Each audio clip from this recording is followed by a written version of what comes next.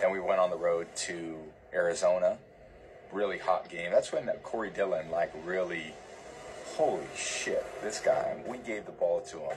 Down after down. It must have been 90 degrees. He's got a hold across the 20, across the 25. He had blood coming out of his nose, and we just kept feeding him. He was killing people. When you have a tough running back like that and they establish that type of tone, we play off of it. We feed off of it. Bledsoe, play action, going to be hit. Sack, fumble. Ball is loose. Richard Seymour goes the distance. So the New England Patriots have tied the National Football League record, 18 wins in a row. You know, when you're a competitor, you don't want to do it by yourself. You can't. It's impossible.